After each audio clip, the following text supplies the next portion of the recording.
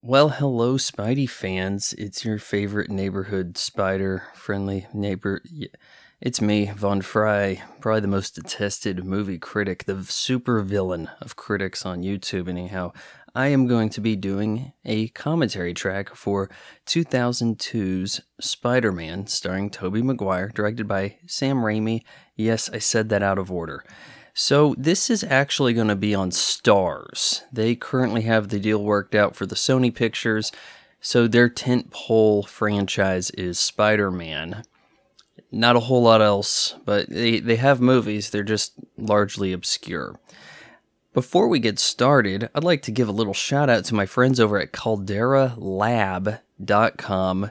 You can use my promo code FRY15 and save 15% off the good, the base layer, the clean slates, and the upcoming The Deep. These are facial washes, moisturizers, serums, masks. Give it a try. I'm going to have links to all my other special offers for my viewers/listeners below.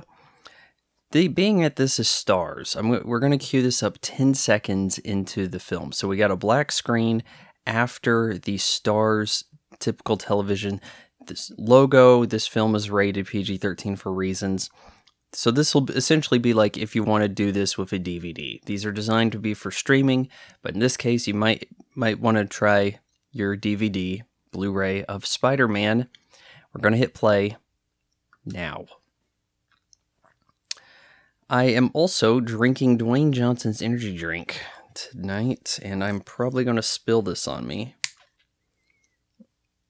This is Zoa in the 100-calorie, contains, I think, real sugar version. I could only find this at Walmart. And this is their orange mix. I do appreciate I guess you could say it's the original Marvel production logo. They don't use the same one for the MCU. They switched at one point. Choir vocalizing in the subtitles. I have not seen this movie in a while, but I thought it'd be interesting to do the commentary track on it because I've seen it at least 3 times, but it's just been a while. Danny Elfman's score. Try to keep in mind how they're going about launching, getting their feet wet into we want to make a lot of money with a superhero movie. They did Blade. I can't remember if that was 97 or 98. I think could have been 98. But you could make the point that Blade's their first superhero movie. I'm eating popcorn also. And I don't think they were counting on it being a huge hit. Not by any means. But they had other offerings out there. I mean, a comic book character, not necessarily a superhero. In Punisher, some stuff kind of got stalled and didn't go to theaters. I think there was Fantastic Four and a Captain America. And then they want to come out big. Fox is making a little bit of dough with the X-Men. What other Marvel properties can we work here? Sony had acquired the rights, the movie rights. Oh man, that's some bad looking smoke. Looked like some little template you get in Final Cut Pro from like 2006. But Sony negotiated a deal. I think they spent like $20 million to get the film rights for Spider-Man. And when they brought a guy down from Japan to the Marvel people to negotiate this in like 97, they said, hey, you could have all the Marvel characters for like $50 million. I may be off with these figures, but guy calls back to HQ in Japan, says, hey, they said we could have everybody for 50. The executives back in Japan, they say, nobody cares about any of these characters except Spider-Man. Just get Spider-Man. Sony had the keys to the castle in their palms of their hands, and they dropped them. They still got Spider-Man. They still had some money. And this was the first superhero movie to make Titanic-esque money for a time.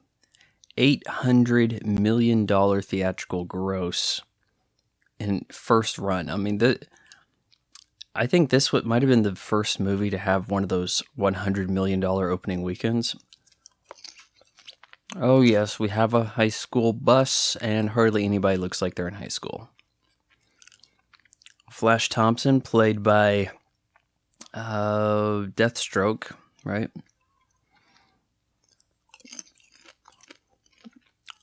I feel like there's a lot that they get wrong here, but they made this movie relatable to people. This was the first superhero that was relatable to get a movie.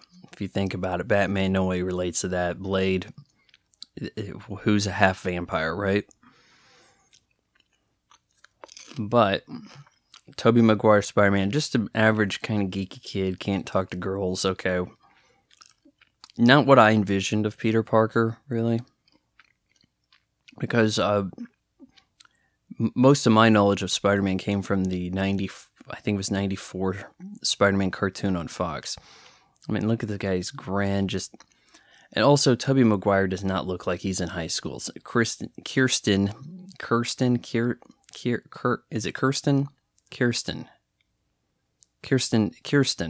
Dunst, I don't know. She doesn't look much like she's in high school either, though she'd been closer than just about anybody else here.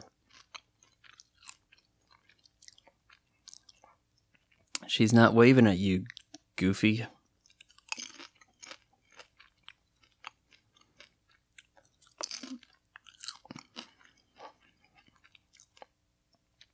Oh, we got a vintage Rolls. Let's go.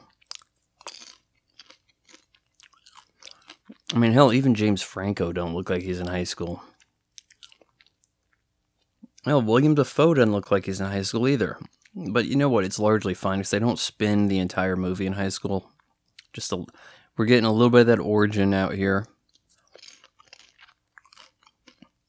I think this is the movie that caused so many superhero films to be origin stories. Because they're looking, hey, Spider-Man made $800 million of a damn origin story. Let's origin up this shit. Before Spider-Man, they were selling tickets to the people who knew who the characters were. The X-Men. We didn't have an origin story for Professor X or Wolverine, right? Batman didn't have an origin story. Batman Returns continues not having an origin story. We have several Batman films, 4 of them without an origin story. Blade, not really an origin story. Can flashback, kinda. But Spider-Man, let's start with the origin and rake in the money. And then the problem is, each time they want to redo Spider-Man, you have to see the origin again. And it's gotten to the point where I have not watched the newer films with the little British kid. I'm just not terribly interested in his version of Spider-Man as I've seen him in the MCU so far.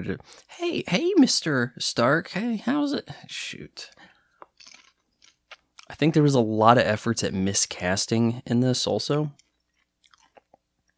It's going to sound kind of strange to you, but Kirsten Dunst, not a redhead. Tobey Maguire, not the body for Spider-Man. I think that, granted, I've only seen not the Amazing Spider-Man 2, but why am I forgetting his name now? The British guy that plays Spider-Man in that one, that's a good Spider-Man. He has the humor down. He's got the physique, or rather the shape for the suit. Andrew Garfield. Tobey Maguire, no one really had much issue with until after the film. I think we weren't that familiar with him going into this. Most people probably just saw him in Pleasantville. But you're looking at his buddy over here. He's going to be like Green Goblin Jr. James Franco, now he looks like what one would envision Peter Parker looks like, I would think. I don't know why everybody acted like Kirsten Dunst was the hottest thing ever.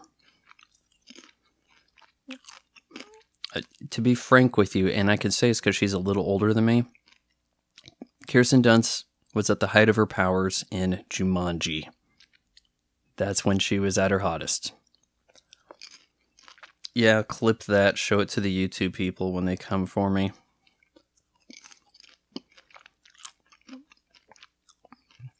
I'm not so sure why they tried to put all these square pegs in the round hole for the casting of this. For what it needed to do at the time, it worked, but when you refine the formula and you can find people that can better play cinematic versions of the characters, I think it opens the door to looking back at this and being like, oh, maybe we didn't quite hit the mark.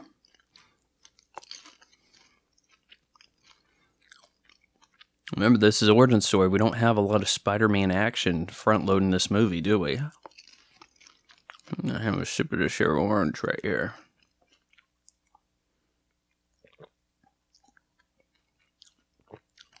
I would say that the orange Zoa, not the most imaginative flavor name, it's probably better than original. Original has a bit of a little Red Bull, a little Monster, a little bit of green tea about it, but this orange tastes more like orange juice to some degree. Hey, I wanted to get a picture of you because you got the cleavage sticking out, but now yeah. I mean, come on, she's got some weird styling. I didn't think her clothes looked good in 2002. It was green granny sweater with the purple. Come on. Kind of having some fun here, making some faces for the yearbook picture, right? Well, he's shooting real film here, guys. You don't see that these days. Oh, the spider's coming down on his hand.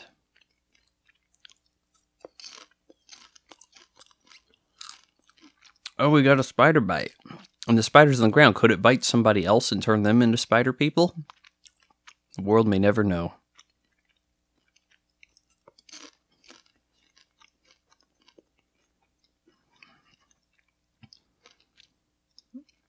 Oh yeah, we got the double helix over here, so we know it's scientific. And there we go, a Sony plug. We have a Sony screen. Get a good prominent view of that. Sony really likes inserting the company logo into those Columbia TriStar pictures after they acquired them. To an obnoxious degree in the Resident Evil films. I don't think in most of this movie people mind that much.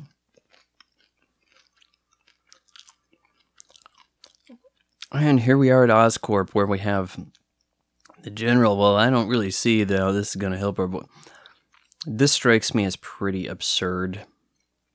We have a glider we want to introduce into the military. And we have superhero serum, kind of. In a sense that Green Goblin's like took the super serum that made Captain America, but he was a bad guy. And his serum may have had some delusional side effects. Back to formula. I don't like hearing that.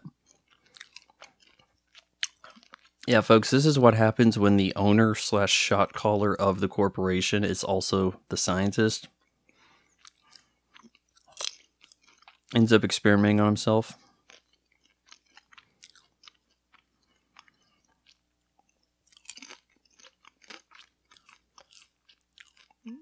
He's got a competition who are testing in 2 weeks. How are you going to beat that? Rush it to testing? Edging him on to do something dangerous. This does take place in New York City. A lot of superhero films, and up to this point, took place in fictional locations. Spider-Man has always lived in New York City. Again, gets a little bit more of that relatable edge. Man, I completely forgot that Uncle Ben's even alive at this point. Did they not have an Uncle Ben in the Spider-Man MCU BS? I think they probably started with him not having an uncle.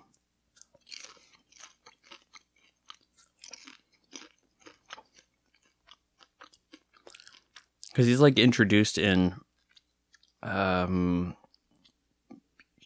America Civil War. He's not even introduced in his own movie.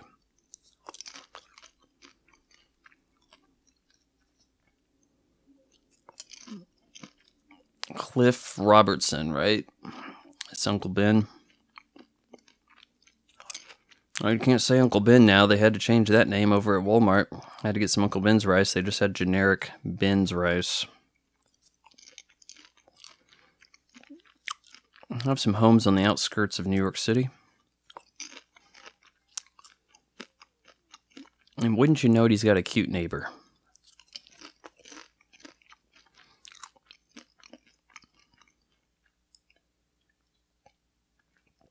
I think that this trilogy doesn't really address what came of Peter Parker's parents. They clearly left him because he was annoying and just too wimpy.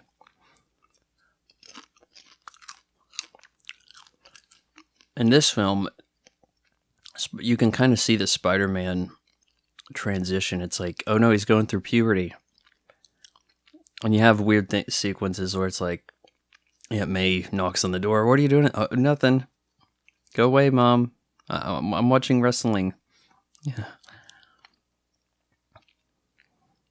I don't think that he's actually having visions of this sequence we're seeing. Yeah, we're having Lawnmower Man-esque visions of spider bites taking effect. Of course, his origin into Spider-Man coincides with Green Goblins, right? Just great coincidence that the hero is introduced at the same time to deal with the villain.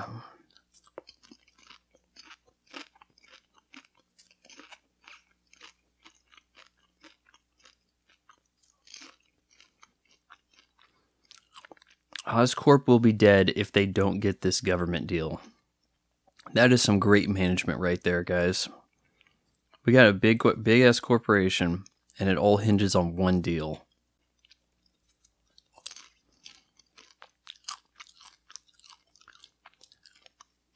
I'm going to drink this and shatter that glass. I actually do like Willem Dafoe as the Green Goblin. I kind of thought that Hobgoblin was maybe more the thing, and then Green Goblin was like the ancestor. I wasn't really sure at the time of this movie which of my goblins I should have had priority on, but Willem Dafoe looks like a goblin in the same kind of way that Ron Perlman looks like a caveman. So I would say they did a heck of a job casting Green Goblin here. Does his facial appearance matter that much, considering that they then put him in a helmet, and then you have the face-covered Spider-Man and him conversing, looking like Power Rangers? That was a criticism of the film levied at the time.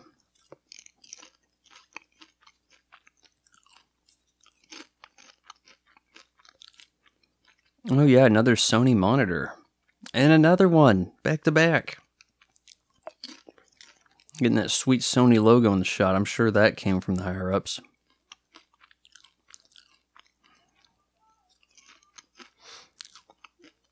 So he needed the liquid and the gas chamber. Whoa.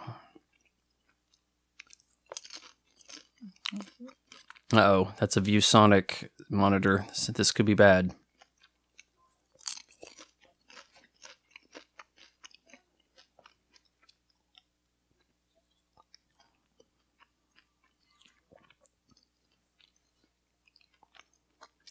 Look at the crash zooms. That's Sam Raimi working a little bit of that magic of the Evil Dead.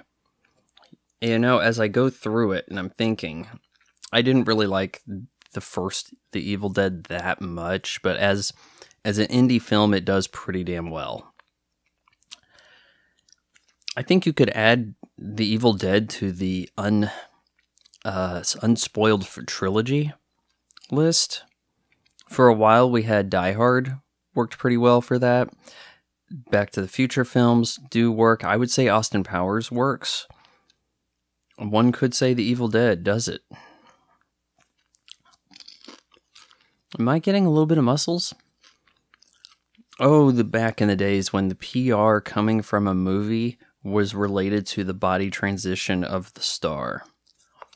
Robert De Niro put on this much weight. Tobey Maguire had to hit the gym to become Spider-Man. Everybody laughed their ass off on the big change line.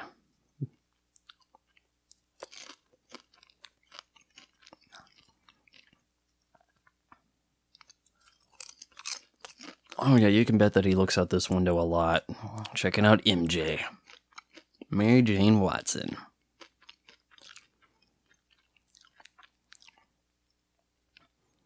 I feel like a brand new me. Woo, look at that little move, yeah. Watch some gymnastic tapes there, Uncle Ben. Don't mind me, feeling great. If only Norman Osborn could have realized that all he needed was a spider bite. And then just get everybody bit by the same damn spider. Yeah, have his super troops all ready to go, wouldn't he? Spider-Man's origin is so repeatable. It's kind of shocking there aren't Spider-Men all over New York City. I guess in a way that makes Spider-Man into the Spider-Verse thing possible. Like, even though it's multiple versions of Spider-Man, I mean, you could have them all together. You know, what's to stop this spider from biting people?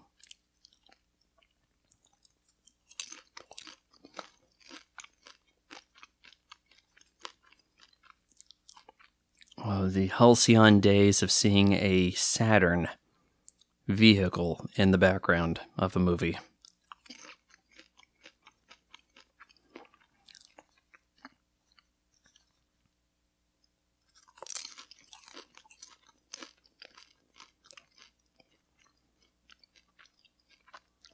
I don't think those plates said New York on them.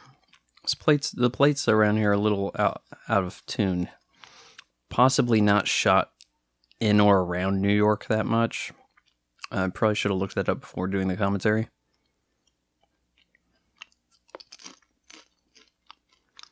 My hands are sticky. Again, going with the hormonal imbalance of puberty. That is your movie. It's a story of puberty, guys. That's Spider-Man 2002. Oh, look, Dad had the same kind of reaction here. Only he had an innocent bystander to whoop ass on before passing out.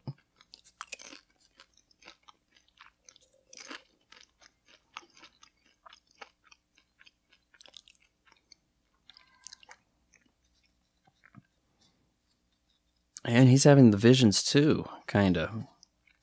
And well, he's actually having the visions or the memories.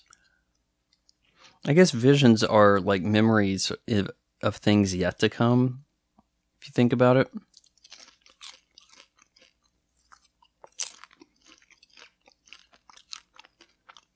The flight suit and the glider have been stolen.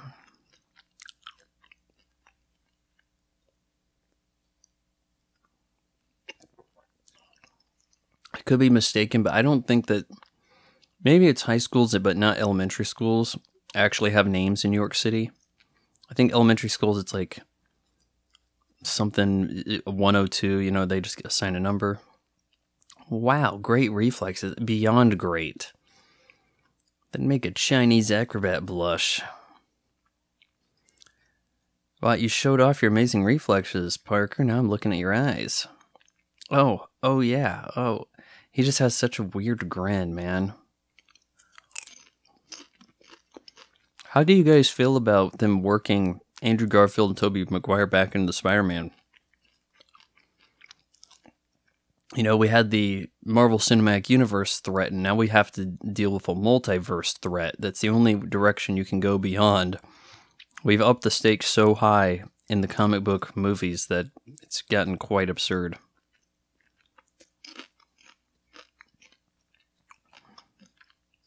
Now, I think everybody knew Spider-Man didn't shoot spiderweb as a side effect of being bit by the spider.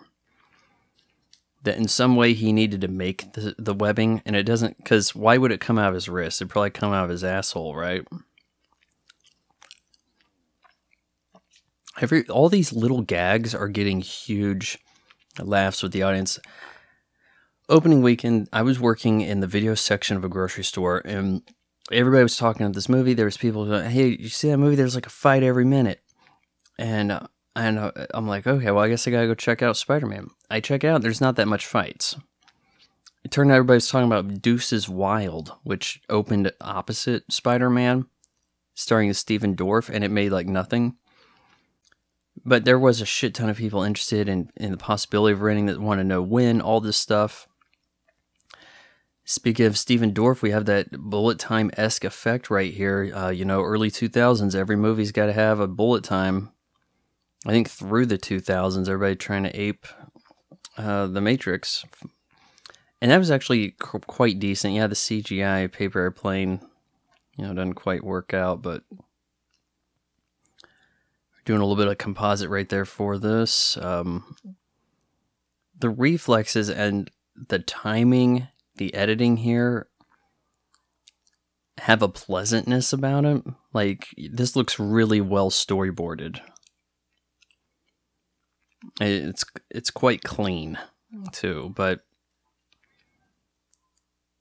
yeah, wouldn't you like? It's so relatable. Yeah, the bully's getting the tables turned on him, gets more food dumped on him. Because remember, he had food on his back, which I think we didn't see much of there.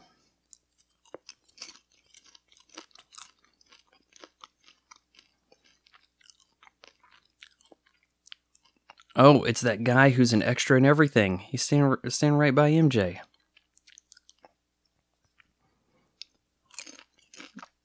He's a little freaked out because some people are admiring his abuse of power. You can see there, Harry. Harry seems to be digging it. MJ, not so much. He's already thinking with great power comes great responsibility beforehand here. He didn't really need Uncle Ben to die, because he's already got the idea. You know what? I need to get away. I need to train, understand my stuff a little better.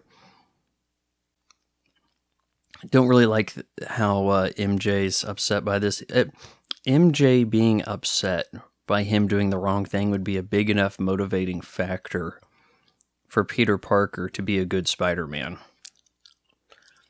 Okay, the wall climbing here, a little sketch. Are we still saying sketch?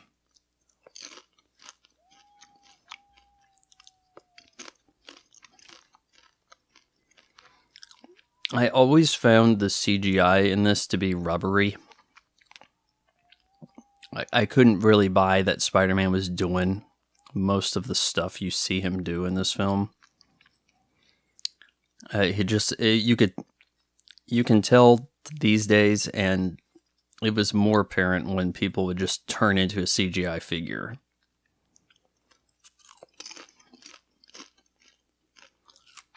Go, Web, go. How do I get this stuff to shoot again? More puberty. Ooh, he said Shazam. That's bold.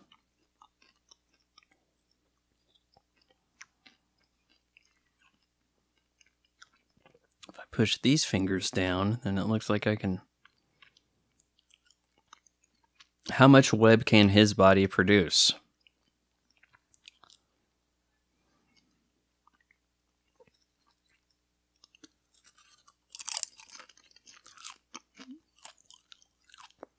Not a ton of danger for Spider-Man to swing and have an accident, because spiders, the strength of the spider, the capability to fall from pretty great heights wouldn't really bother them that much, right? Now, if he has a passenger he swings with, he probably needs to up the ante on carefulness.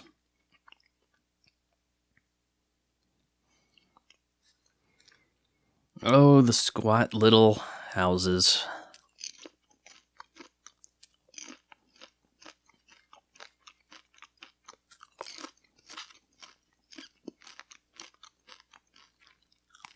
They have to paint the place green, really.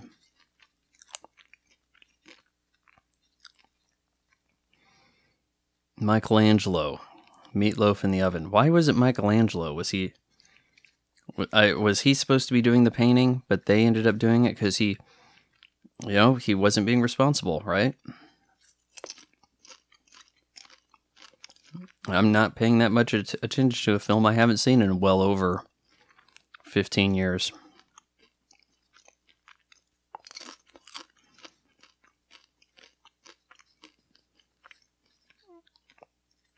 Oh no, she's got some abusive parenting over at her place. So sad.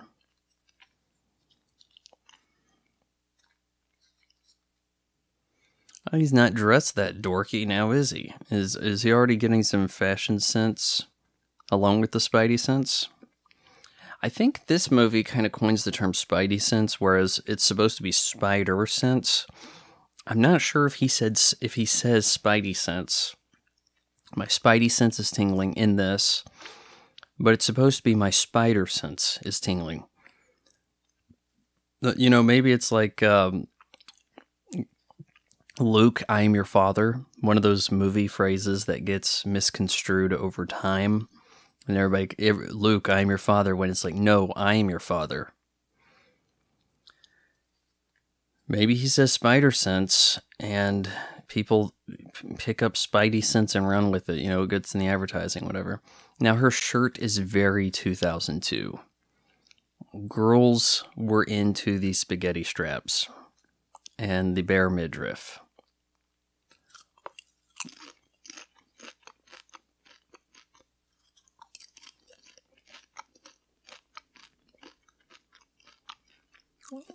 Oh, I want to be an actor, but they want me to not be an actor. Oh, well, you were great in school plays. You played Cinderella and all the... Talking up her acting ability without us having to see it. Probably a smarter move than where this goes with her being on Broadway and us having to suffer through it.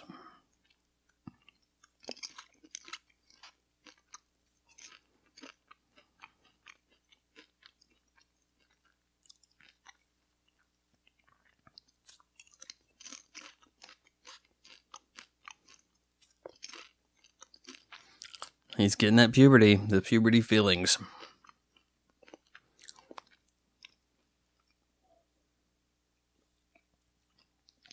I'll tell you, there was 2 movies based on my life. Spider-Man 2002 and Transformers 2007. Both films, hero guy tries to get a car to impress the girl. That's what he does. He has something better than a car. He has web slinging action. But look, this guy comes to pick up Mary J. He's got a Prowler. Being silver, it's probably a Chrysler Prowler too. Shoot, this would have just about wrapped production about the time of this movie. And he's like, well, hey, so don't scratch the leather. Let me talk about the sound system. She's like, cool car. And he's like, yeah, I need a car.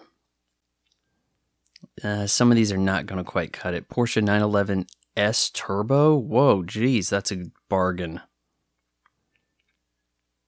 911 S Turbo? That's not the way that should be listed. And I don't think that was a Turbo S, but if I'd have to look that back and freeze frame it. But I mean, it's like it said what, 36,000 on a car that's now going for $250,000. So I kind of like the montage effort here. This is comic book-esque.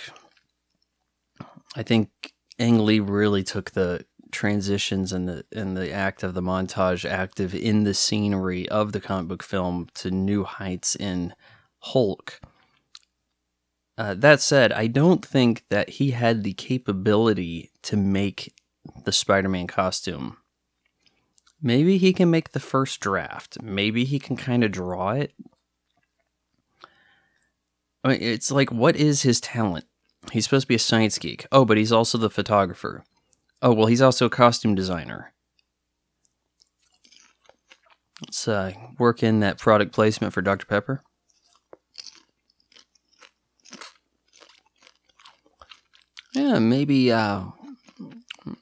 maybe slingshotting that lamp wasn't a good idea. What are you doing in there? Nothing, Aunt May. I'm getting dressed. You're acting so strangely, Peter. Okay, thanks. And if she sees the web, it's not what you think. The Daily Bugle. This isn't Spider-Man looking at the Bugle thinking, hey, I can get a job as a photographer. This is Norman checking in on the news. See, kids, back in the day, we had this thing called the newspaper. See, and you had to wait until they made the newspaper to find out what happened yesterday.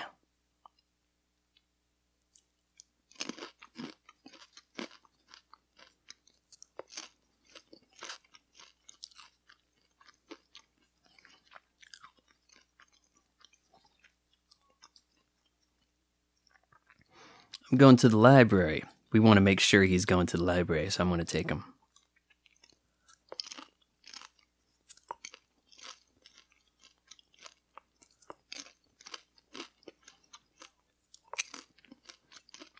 Gramps' ride's in pretty good shape.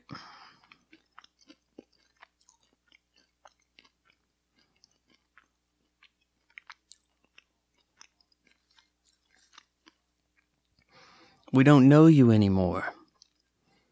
You're putting off all your stuff. All your chores. You get into fights at school. It's got to be hard for the parent figure to understand if their kid is the good guy or the villain. The signs, the propaganda are pointing you towards villain, right? Not doing your chores, maybe you're hanging out with the wrong kid. We don't see him hanging out with anybody, but I want to get all my maturation becoming a man talk out of the way before I get off here in a minute.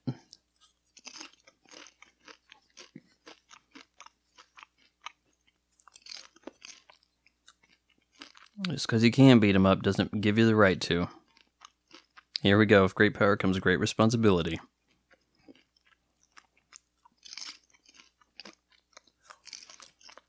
Is that a trailer line? You know, I don't think I saw the trailer for this more than once, maybe.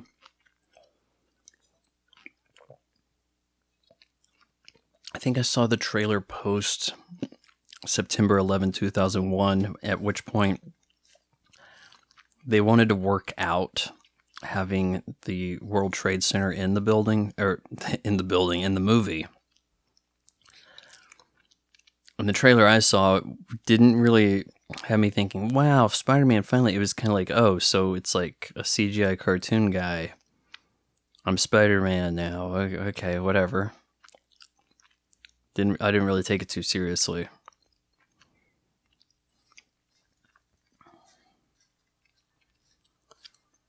Here we go. Macho Man Randy Savage. Snip to a Slim Jim. He's playing Bonesaw. In the comic books, the wrestler Peter Parker takes on to try to get some money. I don't know if he was trying to get a car to impress MJ. Probably not, because MJ wasn't introduced. I wonder if at the very beginning Gwen Stacy's there or not. Anyway, the wrestler's name was Hogan. And that kind of has me thinking, okay, so Hogan's a name for a wrestler. Why don't we call him Hulk Hogan, right?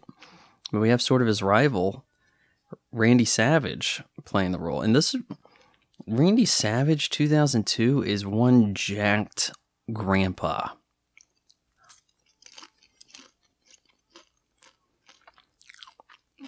Check out the Oakley shades on Sam Axe from Burn Notice. Oh my God. Is that future Academy Award winner? Yeah, it is. She's the guy he signs up with. Why am I not remembering names? I didn't expect this to happen. Bruce Campbell and yeah, the gal who won for the Help.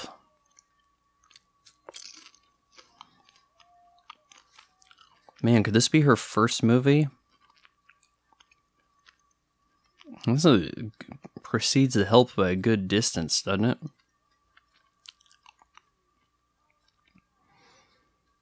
$3,000 paid. The Human Spider. He wants to go by the Human Spider, but Bruce Campbell's got a better idea. Man, if those shades don't scream early 2000s.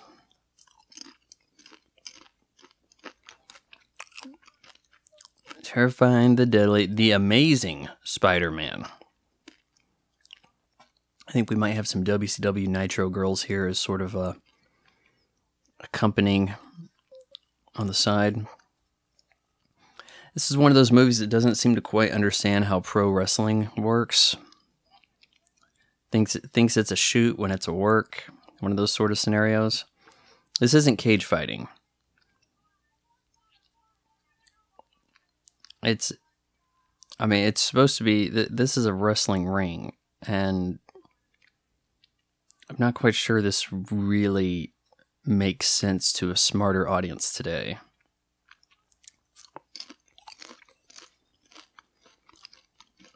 I say it's not cage fighting, but they bring the cage down, which kind of benefits Spider-Man in a way.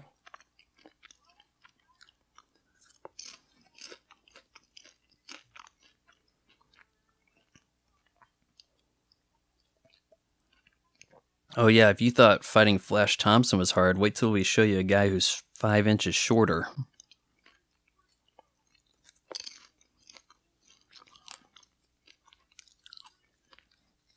"3 minutes of playtime." And I like what he's doing with the fingers. They made a good choice on choosing a wrestler. I don't think it's the most apparent choice. Probably, yeah, I mean, I could see totally getting a guy that's younger. In his prime, right? But I think Macho Man, I mean, he bulked up big at this point, so I wouldn't say he's past his prime either, but he is way bigger than he was in his prime.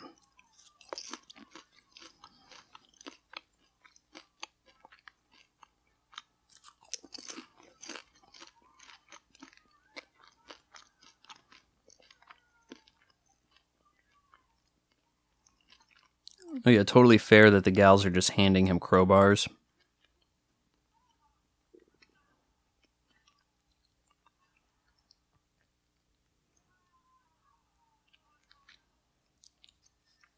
Oh, that is quite a bump there.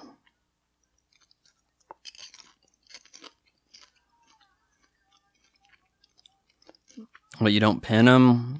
You don't really count to 3. You sort of odd modified rule set here.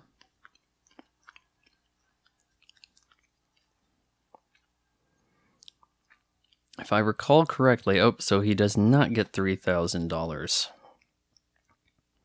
Because he didn't go the full time, right?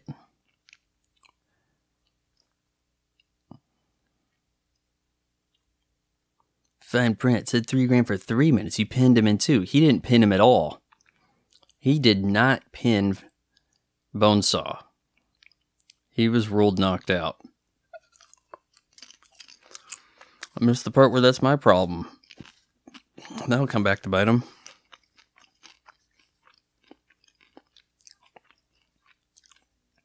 Oh, we got a robbery.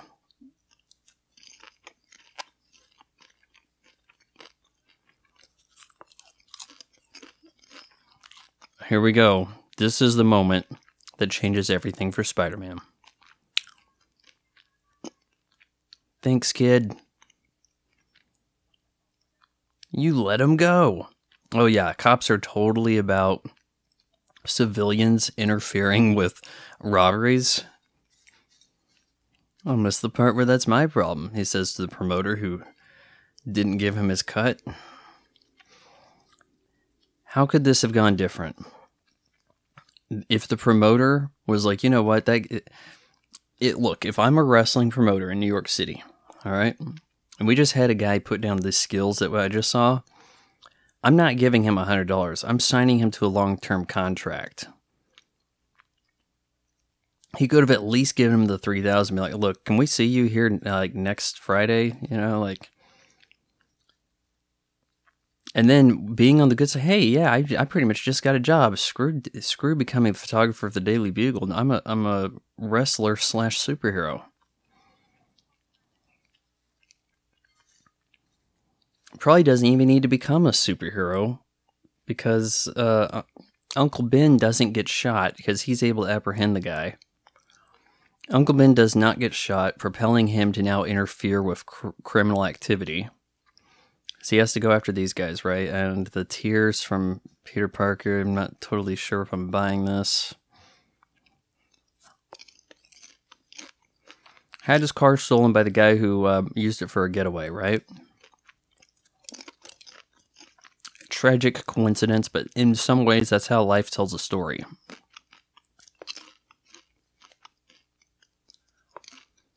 Alright, so now I have to go get him.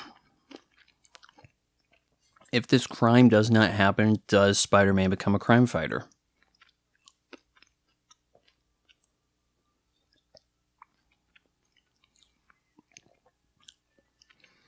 Man, they gave him space.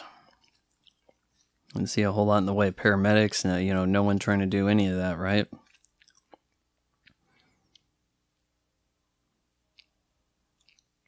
And we are CGI. People say CG. When I was growing up, the term was CGI. So I like to stick with CGI. It's computer-generated imagery.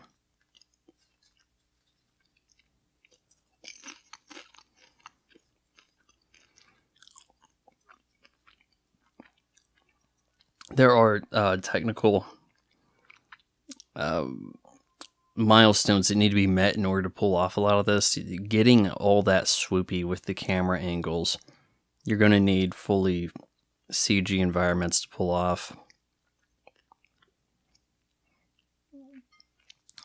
There were efforts made by James Cameron. I think he came up with a script, probably had storyboard here and there, of a version of Spider-Man, I think, to be shot probably... I think the concept in around 94, possibly could have been like a 95, 96 film. And at one point it's like, hey, Michael Biehn can be Spider-Man. Now, it's not going to be the Spider-Man of high school. But I know that the computer work was not what it is now. It really wasn't that far behind in many aspects. In the mid-90s, you could still do a pretty decent amount. And with James Cameron behind it, I mean, if he's directing, you gotta think that it would have actually been pretty good. We get a fairly thrilling chase out of this. He's spotting up the goon, he's tearing up Uncle Ben's car.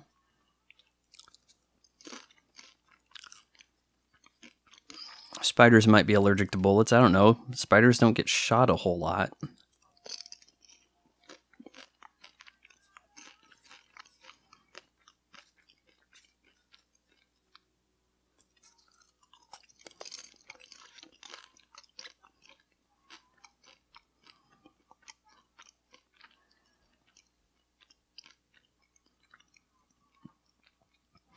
Alright, that car is really wrecked up now.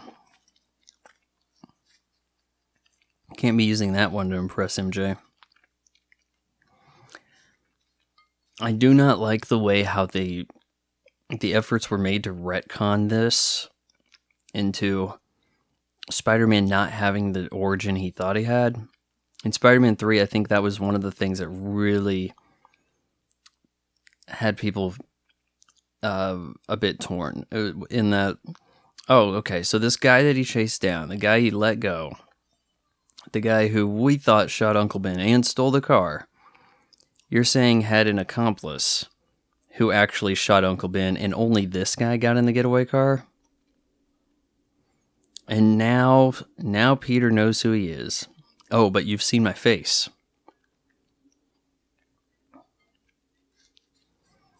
You've seen my face. You ever dance with the devil by the pale moonlight?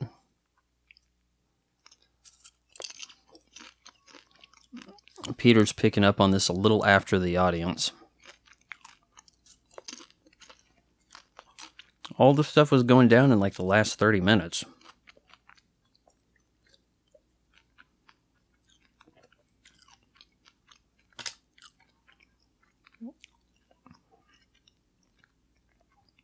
He trips and falls.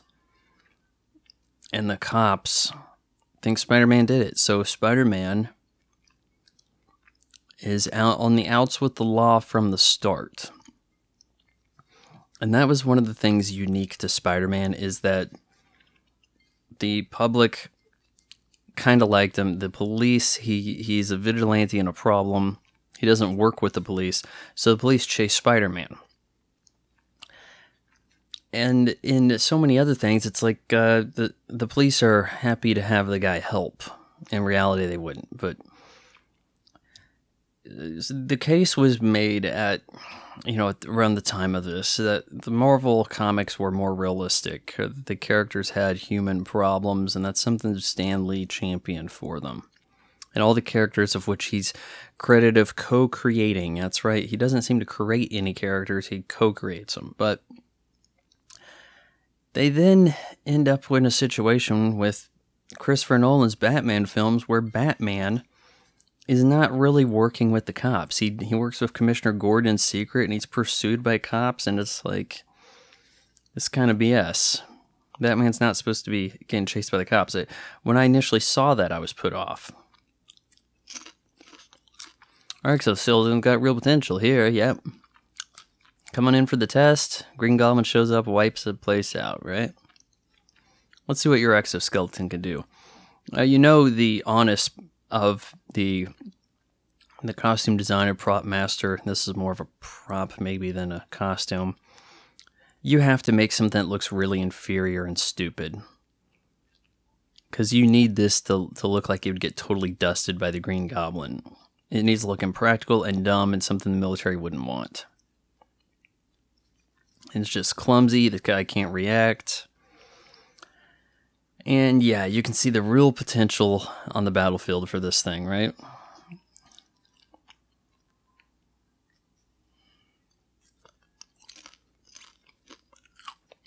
Something of a cheesy transition there, and we got that extra that's in everything on the far left.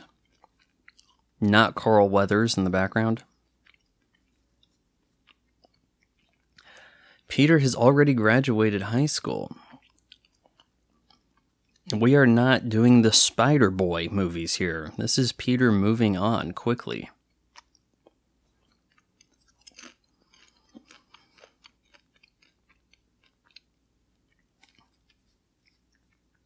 And it's been a difficult time for you, but I want you to try to enjoy this. Man, it's Norman showing more attention for Peter Parker than his own son. Can you blame him? Peter's something of a success story. He's probably heard the rumors of the fights at school, think this kid has some potential.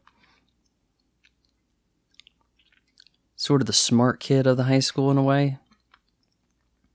A rather small graduating ceremony, this looks. Alright, so you have I'm assuming billionaire of a chemical company, at least, right? With some kind of bioweapon division.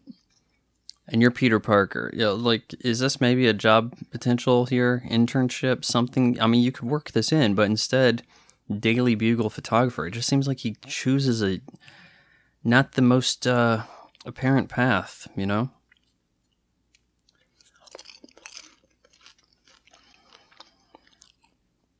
I think we're kicking a lot of time through this movie, man. Like, how close were they to graduating at the start? Has he been Spider-Man for a bit here?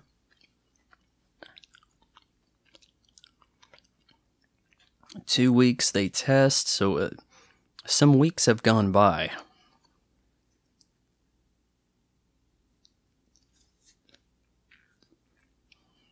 At the least. It's got to be 2 weeks, right? Miss him a lot. Man, Aunt May does not look as old as I remember her looking. I think this actress still alive. I mean, yeah, okay, she looks well into 60s, okay, but yeah. I thought she looked more decrepit for some reason.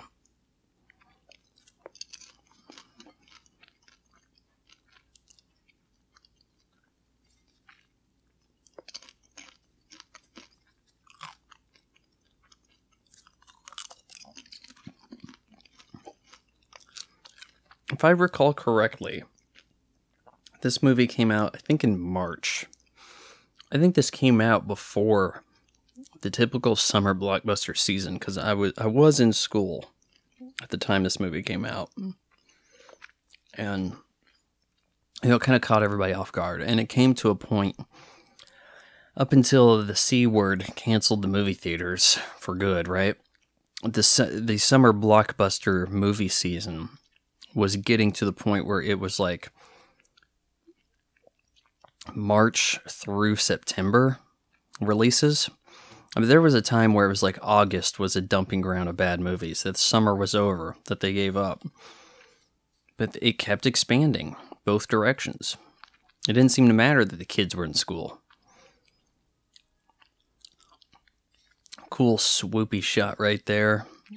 Thinking you have to have a helicopter or a hell of a jib crane setup, right? Pull that off.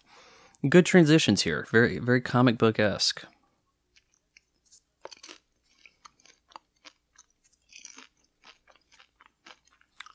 Okay, this man could be a woman.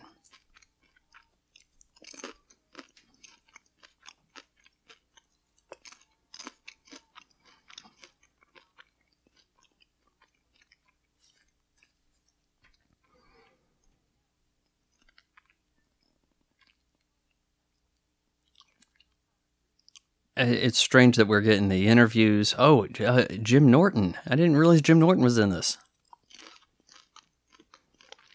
Jim Norton, one of the guys being interviewed about Spider-Man sightings. Your friendly neighborhood Spider-Man. He's getting the word out, trying to get the PR going, get the people on his side.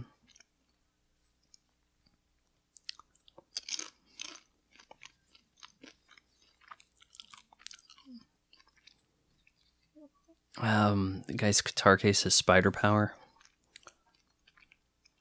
I don't buy that Peter could have made this costume. J.K. Simmons, the greatest casting choice in all of comic book movies, and I will fight you on that. Yes, I realize Heath Ledger's Joker turned out to be amazing. Yeah, okay. But, I mean, this guy, he just straight up born to play JJ, right? And in the brunette wig, I'm thinking that's Elizabeth Banks. I didn't realize she was in this. I was like, what was she yelling in before things, and saw that she had credits and had no recollection of her being in these. Bill Nunn, Radio Raheem. I like to think of him as kind of love interest from Sister Act.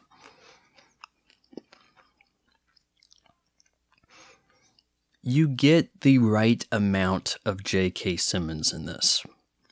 I think this is his coming out party for the public. I think most people were not that well aware of him prior to this.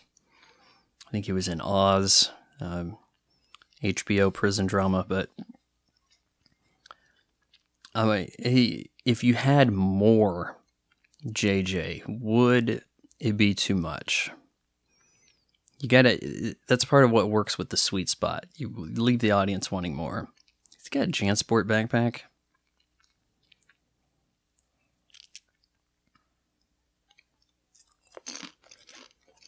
I think we are about to see a meme that I've been seeing a lot lately where it's like Mary Jane Watson turns her head in disgust, like has a kind of like mean look on her face. I think this could be it coming.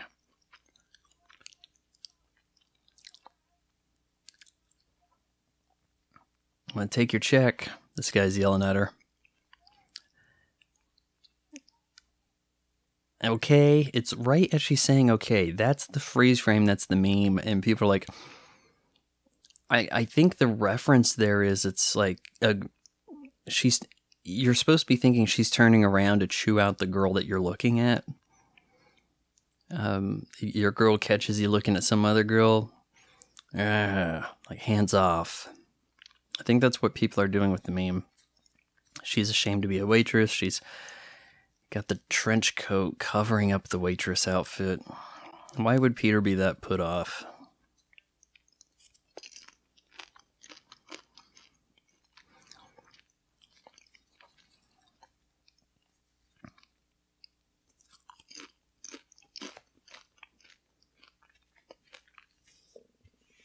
Oh, you're calling him Pete. She will come to call him Tiger in Spider-Man 2, and boy, did that hit me with the feels back then.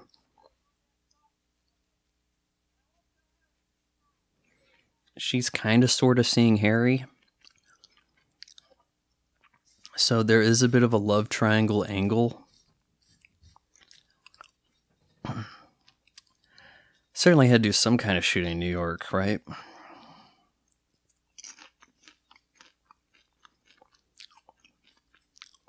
He's roommates with Harry.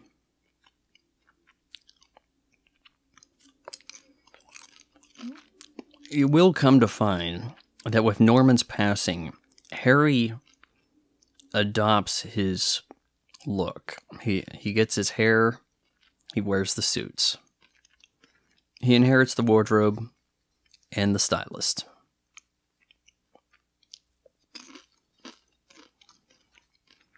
They mention Dr. Connors. Yes, there is a one-armed Dr. Connors in the Tobeyverse. That shrewd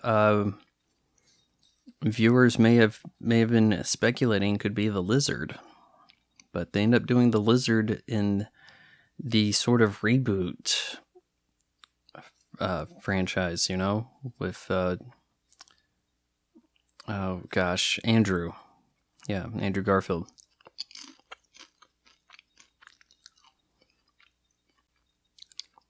Find my own work. Come on, why are you turning this down? Are you dumb?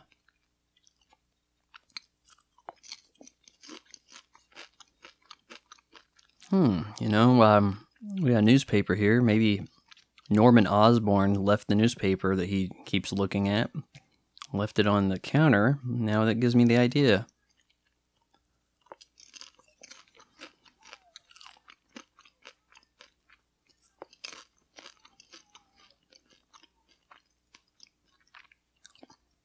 To pull off Spider-Man's superhuman agility, you probably do need some fair advancements in CGI.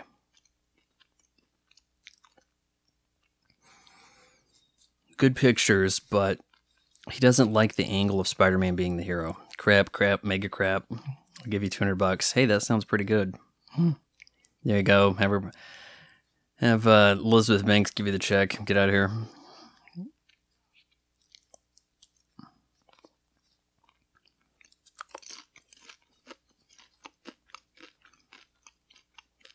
Hell, it even goes to 300.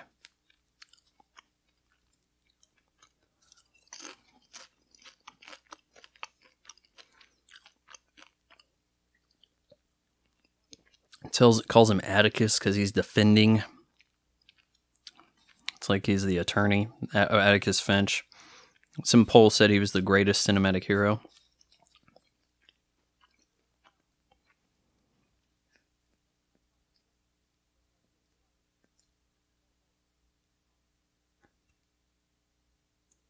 Let's give Elizabeth Banks some lines. Can you recognize her?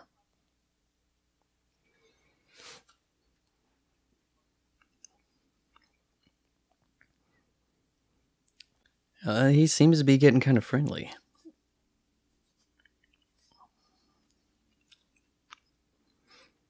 I can see that your photographer kind of looks down at the inference there, innuendo. We're supposed to be checking out not the camera hanging his neck, but maybe something a little bit lower, a little below the waistline, sunshine.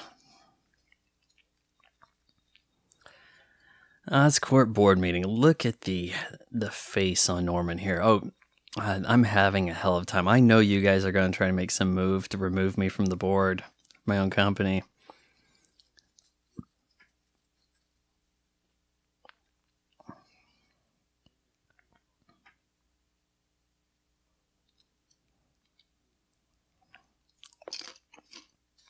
So I think they sold the company here. And he's expected to resign. So this is a little bit before he shows up and vaporizes them. My mistake. I should be on top of things, right? It's my company. We're going to get the contract. What's the problem? You guys sold anyway? As things are on the up? You put a guy on the board named Max. Come on, what do you expect? World Unity Festival. Jeez.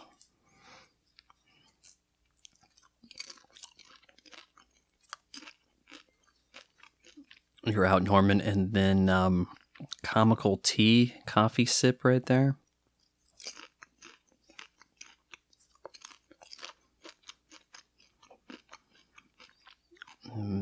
Grin's turning a little evil. Oh yes, Macy Gray. Sing for us among the CGI balloons. Did she have 2 hits? Maybe 3? I think there was one that maybe I didn't think was her, but this might have been one that she made for this picture. And another relation to the Batman films, particularly the first one, 89, okay? We had a parade. We had balloons in that movie too, didn't we? And yes, she's doing the cultural appropriation wear. I'm not sure if that's what we decided that is. You know, do you get canceled for wearing the Japanese-inspired dress with the hair done like this? Does that cancel the fake redhead today? It was kind of a popular look around this time to dress up a bit like this. There was a small fad window of the Asian wear on the white girls. Look, Macy Gray's up there singing an original song made for this movie, and it's similar in the vein of Prince. Hey, we have a pop star doing a song, and we have the balloons, right? Oh, Spidey sense is tingling. Spider sense singular, no longer business. TDK, hardly. Nissan Foods Cup of Noodles, still going strong.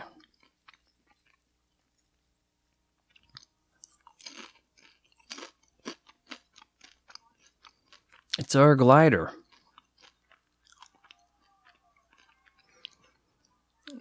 Interesting enough, a few months back there was a guy gliding through Times Square, I believe. Not to this height, but off the ground.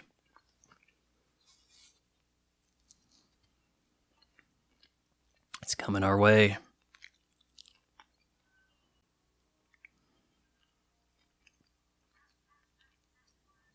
Cackling. That is a very potent little bomb there. A handheld bomb can wreck like that. You know, grenades are always overhyped in films. There's Stan Lee on the ground, grabbing the little kid.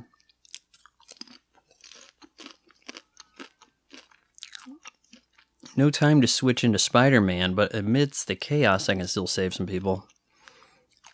Oh no, Mary J., watch out for all that clearly foam concrete.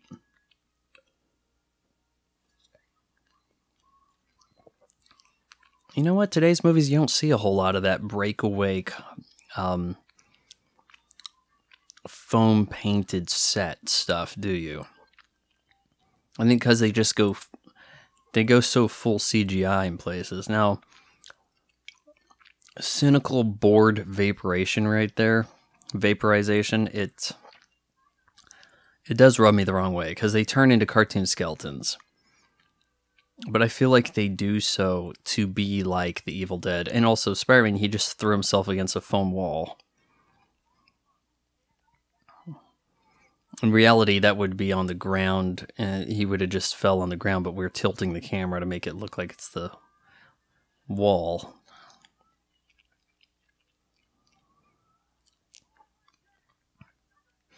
Now, being I'm watching this 1080p stream from Starz, you can see the mouth of Willem Dafoe in this mask better than most of the way you could in DVD, for that matter. And of course, in theaters, you'd be able to see it to some degree. I always feel like the fast motion of the projector never really quite worked out when blown up to full size in a theater. So maybe it would be a little tough to see him. I don't have any idea what the hell that's a float of right there.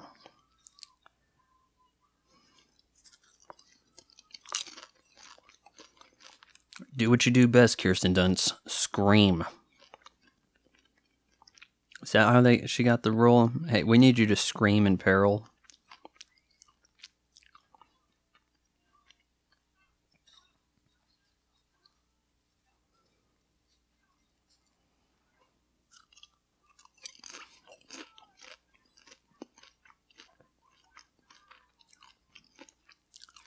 He doesn't need you to say watch out. He's got spider sense.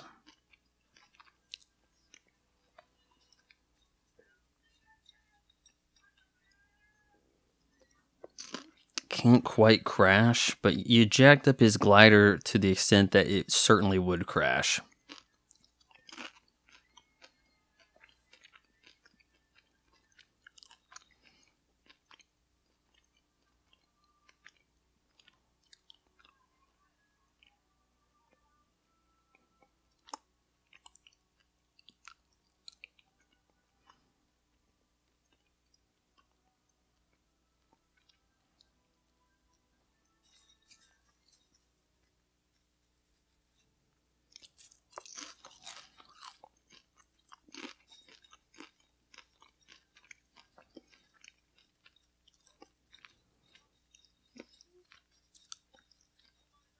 Yeah, evidently some rooftops have proposals going on that you can interrupt if you're Spider-Man.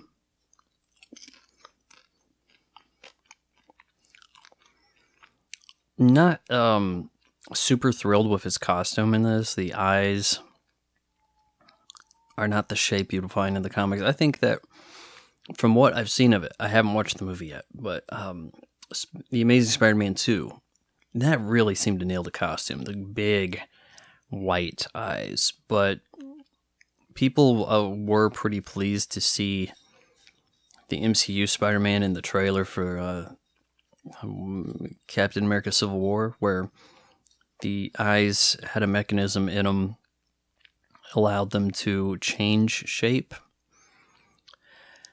Though it kind of did an iris type thing, like on a camera. I don't think that Spider-Man should have a mechanical costume. I'm not thrilled at all with the Iron Spider prospects, adding the legs to him, none of this nonsense.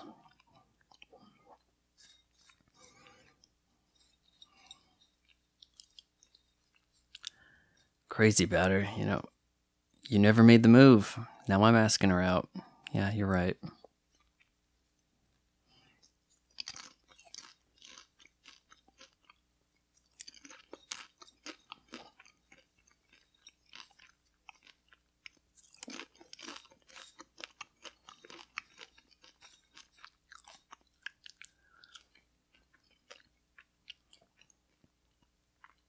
Gotta wait for these two to get in a fight so I can swoop in and steal the girl again, huh? The Osborn penthouse.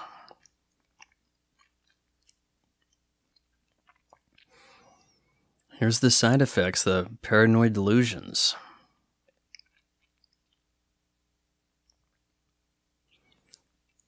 It says the goblin's actually talking to him there.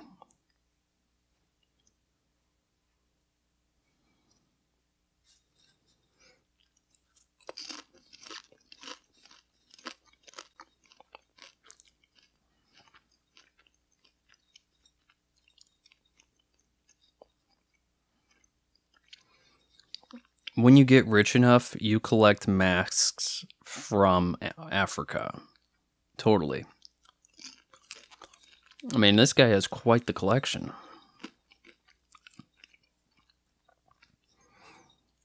I kind of like the concept of him communicating the inner monologue through looking in the mirror at himself. And it's not some computer trick. It's actually him. It's Norman, played by Willem Dafoe, but when he looks in the mirror, he acts as the goblin talking to himself, and it's not bad. Not a bad idea. Does it seem a little campy, though? I think maybe it's particularly at the point of this, you needed some camp in your comic book movies to provide some levity for humor.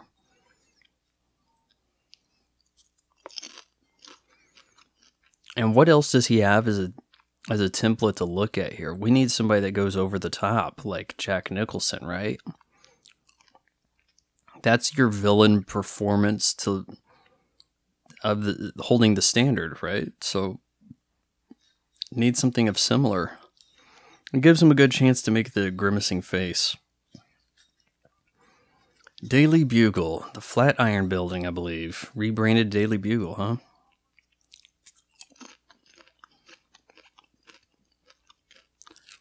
Copyright the name Green Goblin. And I like this look on his face as he is getting that stogie like, I'm a genius. But slander. Spider-Man was saving him. No, in print it's libel. I keep getting those mixed up.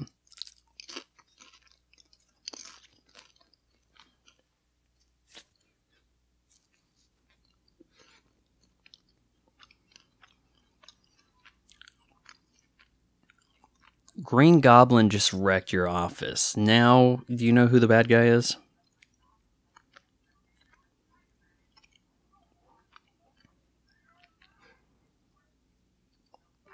Man, JJ right here saving Peter Parker's ass, not giving him up.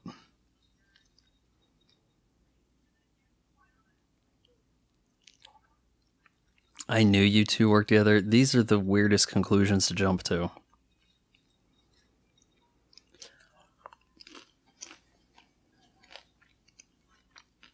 Sleeping gas, that's not a thing we need in a superhero movie anymore.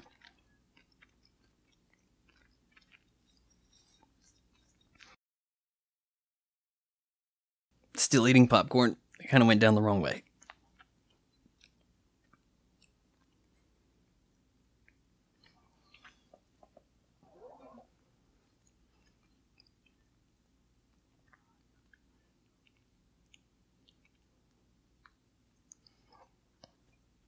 You're a murderer. This is kind of our dialogue that looks like a Power Rangers episode.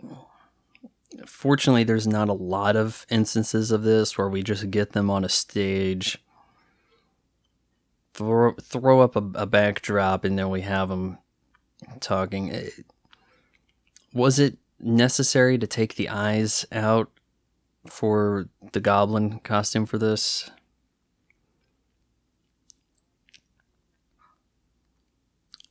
Or I guess maybe he still has the sort of like lenses in there, but they're only visible, they're best visible in this scene than really prior.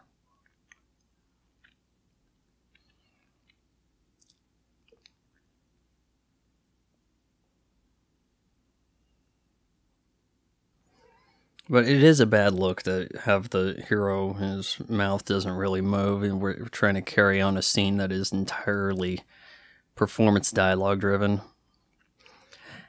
Yeah, I kind of feel like, yeah, okay, so that's what we did. He has multiple lenses. He's working on the eyes.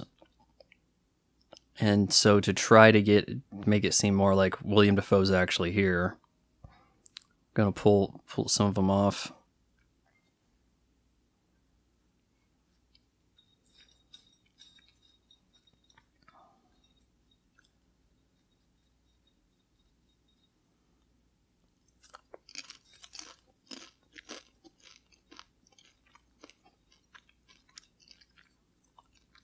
Hey, it's me. Hey, like I forgot your name.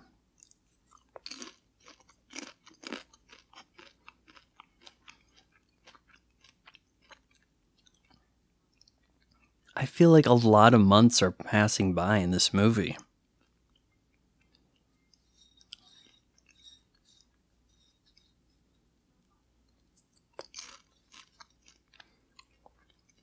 Soap opera said you need acting lessons? Come on. Can $7.89 get you a cheeseburger in Manhattan?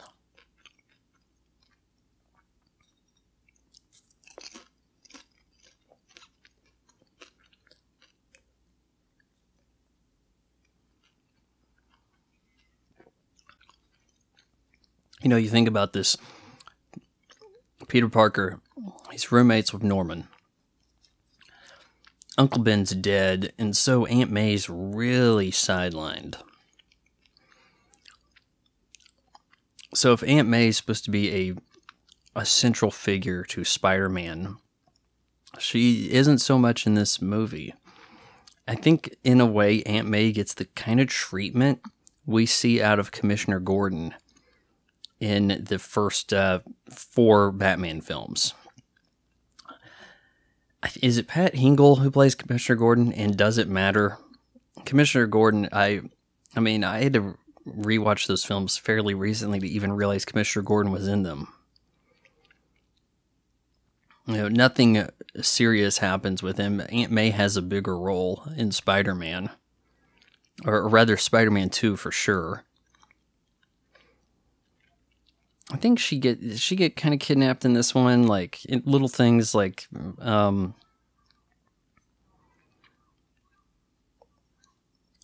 here. This is the scene that got the women on board with Spider-Man, and some of the guys, because Kirsten Dunst's wet t-shirt or wet spaghetti straps.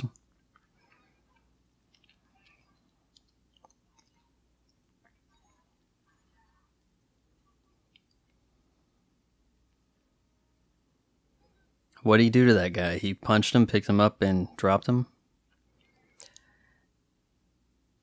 To their credit, I think this film came up with an iconic movie kiss, and one of the last of such. I think maybe you get iconic kiss in The Notebook, 2000, was it 4? I think. And then, can't really think of anything after that. So this is one of the most iconic kisses in a movie, particularly in the 2000s. And I think this scene here drove a lot of the cross-demo interest in Spider-Man. Not necessarily making comic books less niche. Comic books thrive on appealing to the comic book reader and not trying to get more people interested. Unfortunately, it's at the point where Disney bought comic books that I feel like they didn't make comic books anymore. They just tried to find a way to make characters not white men anymore.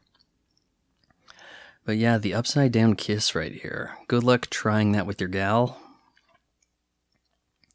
And so trusting of her to put the hood back over the mask, right? Instead of pulling it down all the way. Finding out who he is. But hey, this could be my way to drive a stake between the relationship of her and Harry, try to get her interested in Spider-Man, then I can tell her I'm Spider-Man, and then what do you know?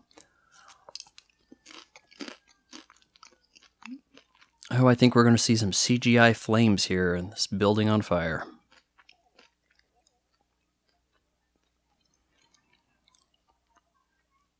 Gotta save my baby. Not your baby, my baby.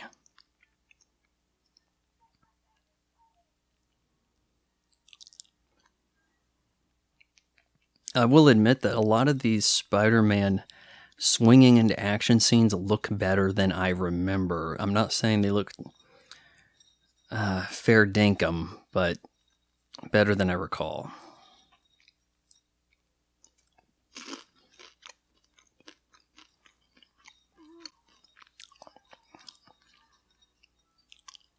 Spider-Man being heroic, but keeping the action with the people outside. Unusual choice.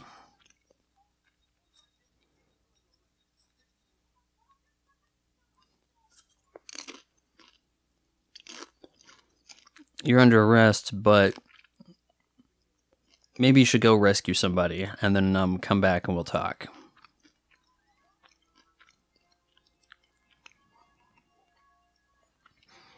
See, it kind of works to tell that story from outside because he's going to go back in the building for the trap with Green Lantern.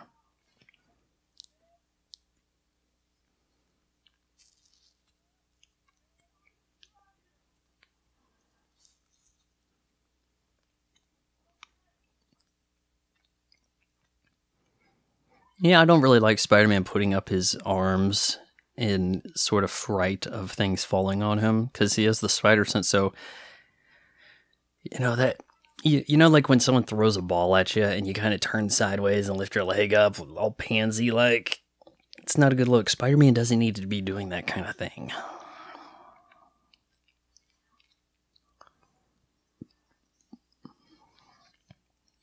What kind of toys does Green Lantern have now? Oh, the awkward aerial here. That's a shot that you kind of see brought up.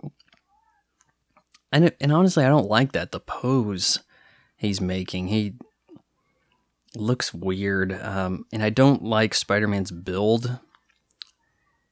He's got a very small torso, and it's just, even thin, he looks a little chubby for Spider-Man.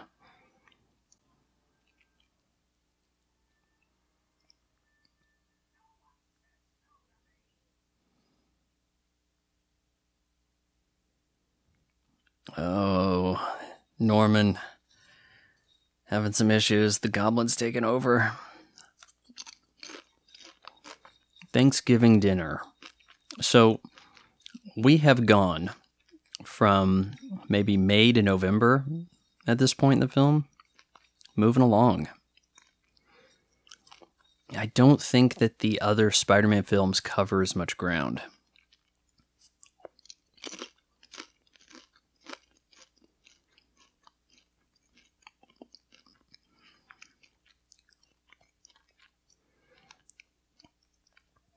Given the circumstances, you got to give Norman some credit for keeping it together. Keeps up appearances well.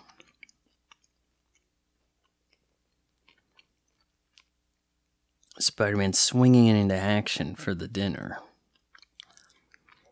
In a way, Green Goblin's kind of...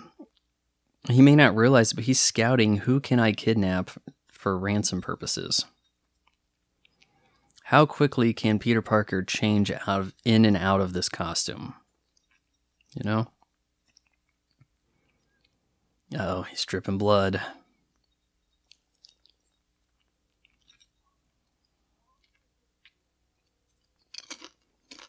It's okay to be a slob if you're brilliant. That's what I tell myself. CGI blood splatter. Looked awful.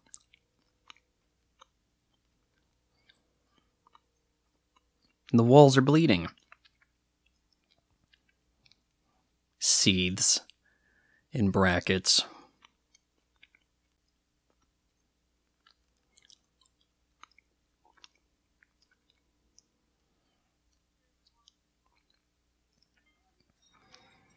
Not sure how much time passed by there. Thinking a little bit of a ways.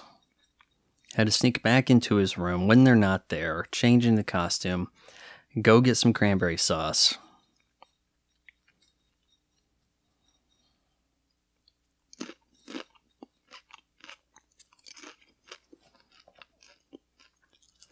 Check out that bird.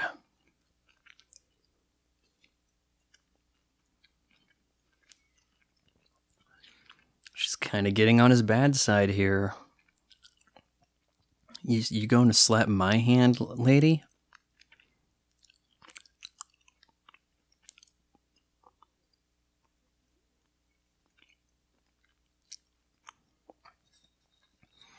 Norman knows something's up here. He caught a piece of Spider-Man with one of his, I don't know what we'd call them, gizmos. Wonder where that cut came from.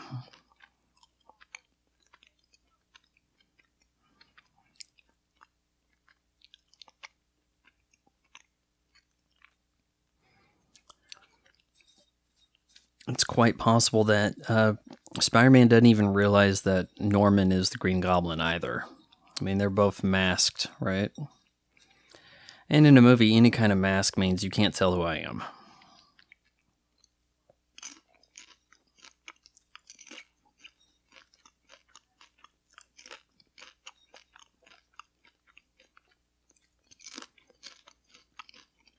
Lynn, this whole thing is you can meet MJ. Come on.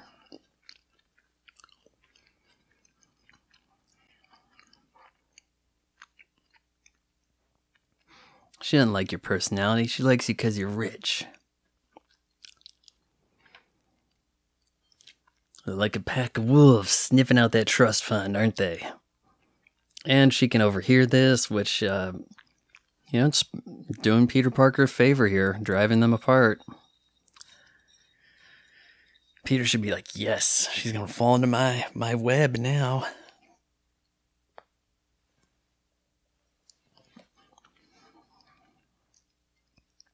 Everyone heard, because this is a cheap apartment. Oh, they're fighting. That's how you know it's Thanksgiving, because there's a fight before you can even get to the turkey.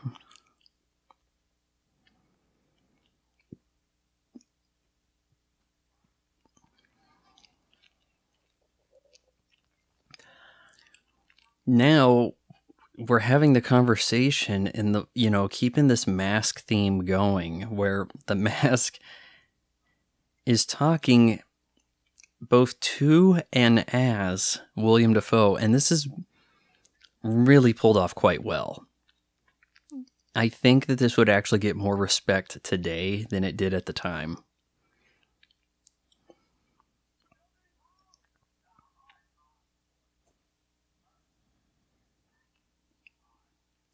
All right, we know who he is, so we are taking hostages.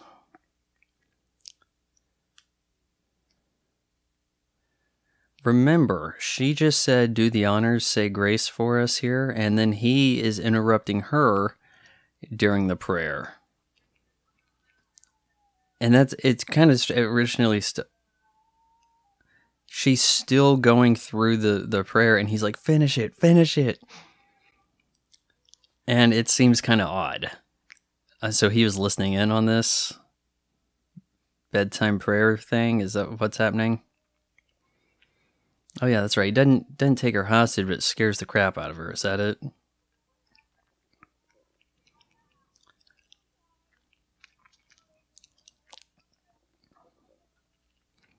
But he does. There is a situation, I think, at the end where you have to take MJ hostage, right? But he knows who I am. That's why he went for it. Interesting. But do I know who he is? I mean, I can't go whoop up on Norman or Harry, can I?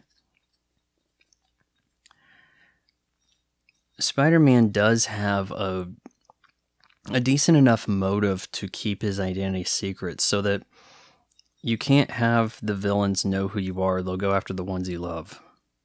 That's why, see, I'm a superhero. I make sure that I love no one. Then I have no weakness.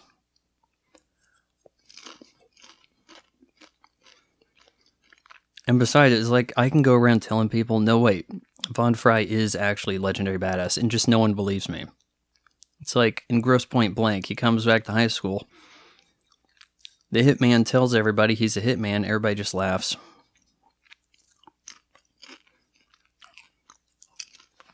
Reminds me, I think I saw Grosse Point Blank playing on one of the streaming services. Man, I need to watch that again. I like that movie.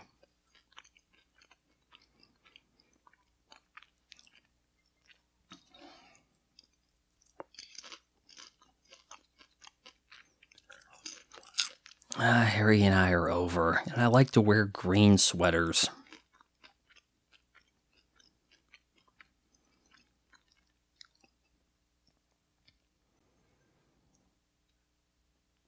I think this is one of those side parts the Zoomers are making fun of now on Mary Jane right here.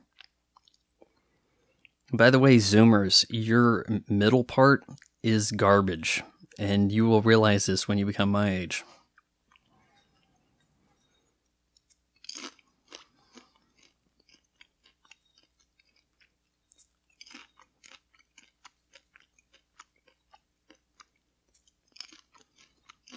I'm Spider-Man's unofficial photographer.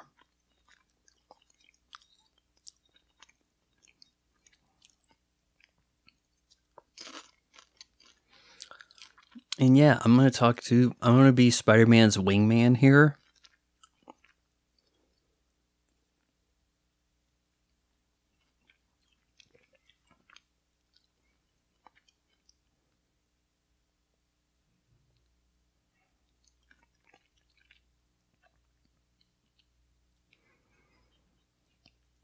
The delivery here is so either creepy or obviously it's Peter Parker Spider-Man that if MJ had any sense, you'd think a stronger character would be able to pick up on any of this.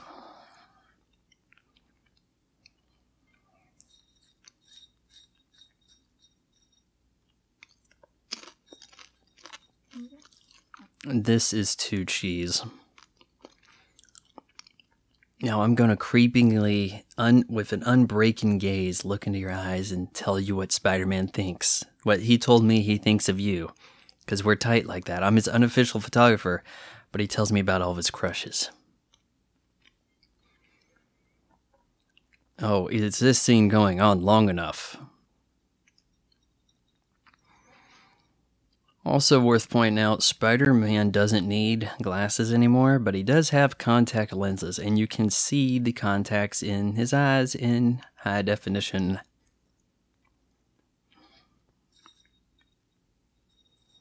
Oh, Aunt May is picking up on this better than MJ is.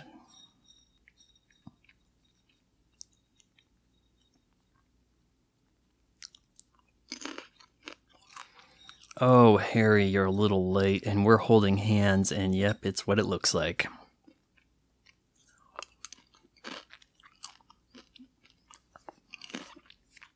I was totally making moves on your girl at my aunt's hospital room. I was going to say, is that ICU? Maybe it's not ICU. Come on, did she have her own hospital room in New York City? That's a lot of pull, isn't it?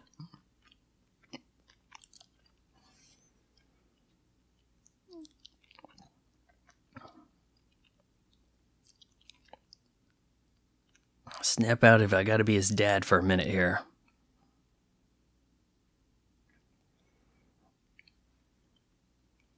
She's in love with Peter Parker? Yeah.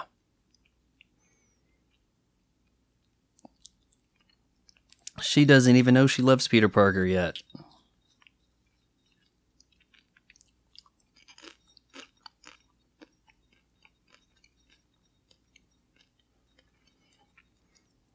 Why do I have one sleeve rolled up?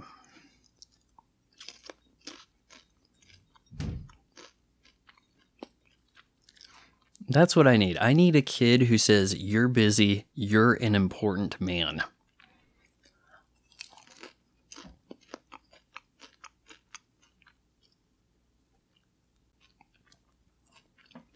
And so, a big driving force behind Green Goblin's actions is whooping up on Peter Parker so that his son can get back with Mary Jane Watson. Seriously, that's the plot.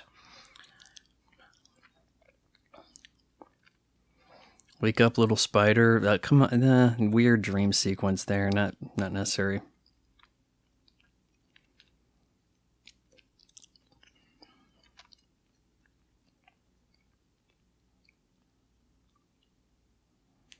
You're not Superman, you know. Oh, yeah, they'll love it if we drop that name in this. Yeah, oh, smiles. Let's get a laugh from the audience for that one.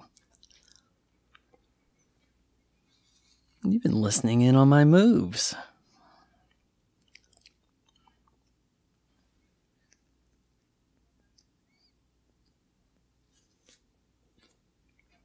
I know that in the comic books, it was sometime after Gwen Stacy was out of the picture. He gets in... maybe shortly thereafter, same I don't know. He gets introduced to Mary Jane. It's kind of like, hey, friend has a daughter you should meet or something. And it's like, you just hit the jackpot, Tiger.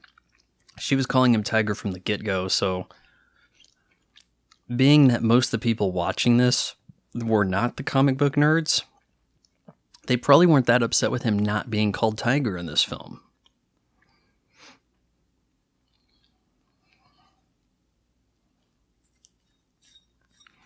Tiger's a good nickname to, like, if your girlfriend calls you Tiger, you're doing well. If your grandkids call you El Padre, you're doing even better.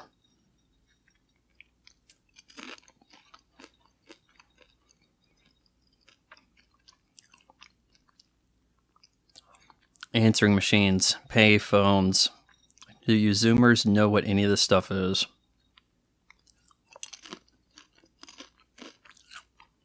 You know that trope of you get one phone call in prison? They give you a quarter to make a phone call. Do they still have a payphone set up for that?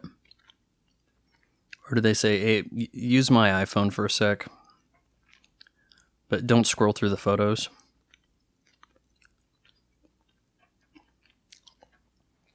Mary Jane has been kidnapped.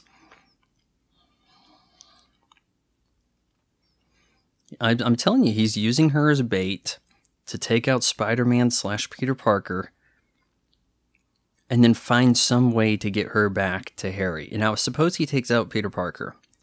Does he then come up with a scenario where it's like, I'm going to take you to the Oscorp, I'm going to take you essentially to Harry, have myself defeated by my son in some way so that you'll think he rescued you? I think that's the long-term plan here.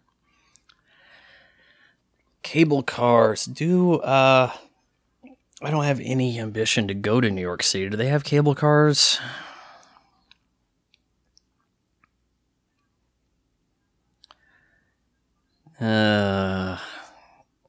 Trying to do a Weird Al version of a nursery rhyme. Not digging it.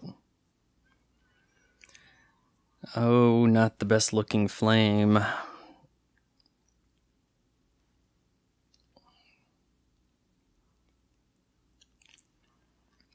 It says softly, Goblin, what have you done?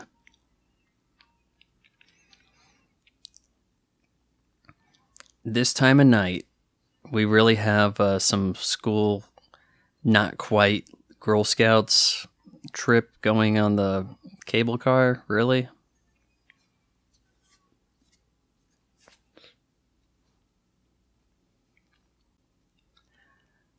Alright, gotta get my catapult going. Here we go. And away.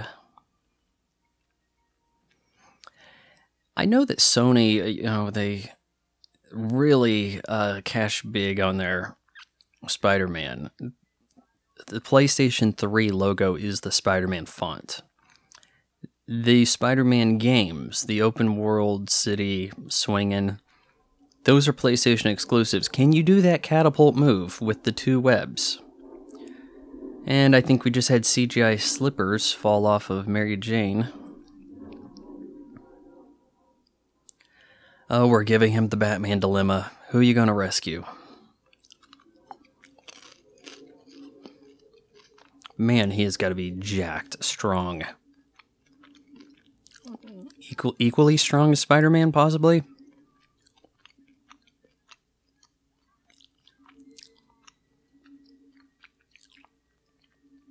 Ah, yes, we saw the scenario in Batman Forever.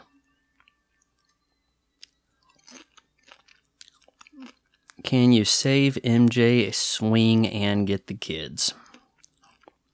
And their coach / teacher. I mean, we got to include them.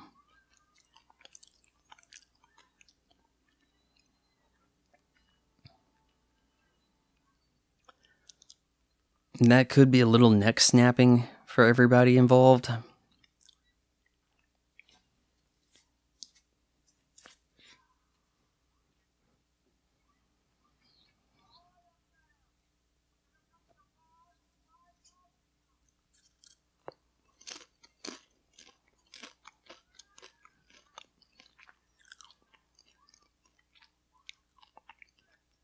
Can you just not scream all the time, Kirsten? Oh, it gets obnoxious. And man alive, does that cable car not look real.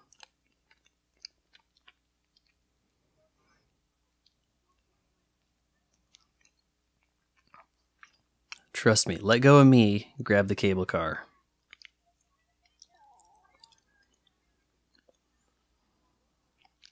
Oh, he knows her name.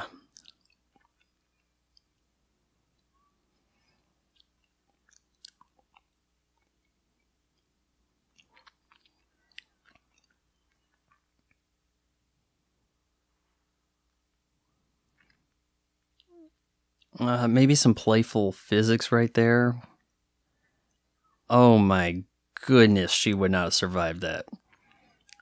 Suppose she grabs that rail, shoulders dislocated, she instantly lets go, falls in the water. At this height, though, from this fall, she'd probably survive the fall in the water. No problem. I mean, once she's holding onto the cable car, now she could probably jump off.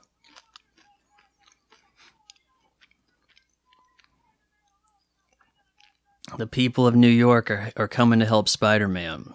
We'll see this again in the second film. Look at that unity. New Yorkers love it when they get painted in a rosy way in which they're not truly.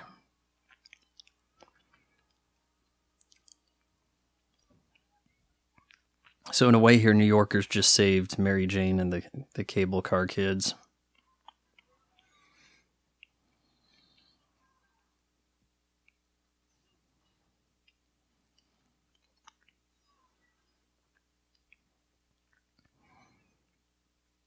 Oh, what is this place we're having it out in?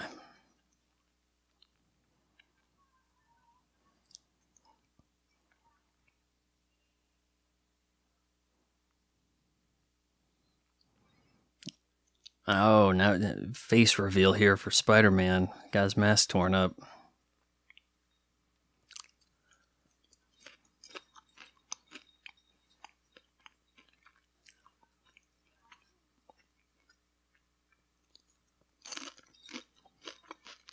Now look, Spider Sense is going to be most effective when you have the energy to be able to dodge.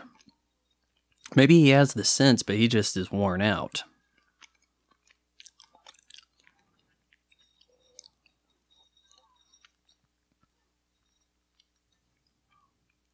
Oh, really? You just want to run into the web?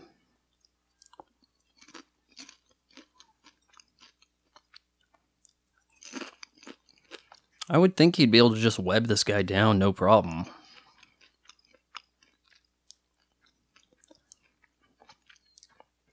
I think Secret Wars #8, a comic book I haven't actually read because I have a 9.8 CGC rating on it. I think Spider-Man, it's the one where he gets the black costume, the symbiote. Spider-Man casually takes out all the X-Men in one panel. Or no, wait, one page. One page, he takes out all the Spider-Man, or all the X-Men. Here he's having some trouble with just a guy, Willem Dafoe.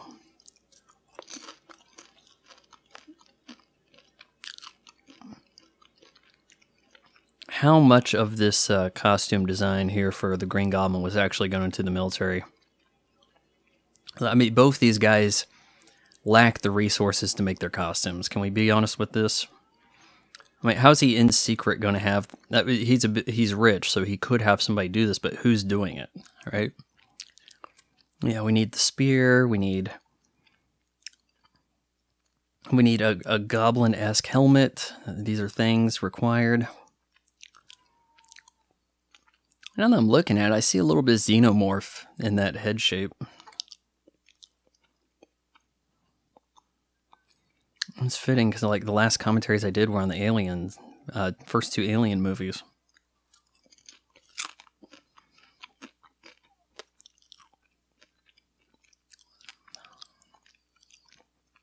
Now Peter Parker can figure out who he is. This isn't Peter Parker, world's greatest detective. He's not He's not Batman. Did you kill those people? No, the Goblin killed them. I had nothing to do with it. If only Spider-Man had an Arkham Asylum.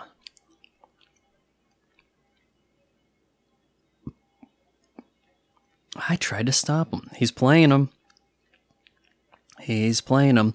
But the spider sense kicks in. Really, I mean, this is about the best play Green Goblin, Norman could come up with right here. Try to appeal to him, keep him engaged. But you can't fool the spider sense.